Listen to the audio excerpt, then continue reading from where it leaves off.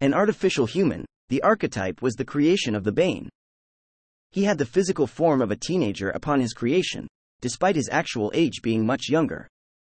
On the day of his birth, he met Maria Jackson, from whom he also began to learn how to speak.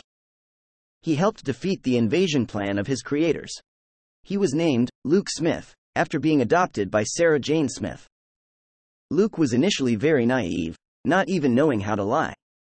However, he more than made up for this with an excellent memory that helped his mother during their adventures.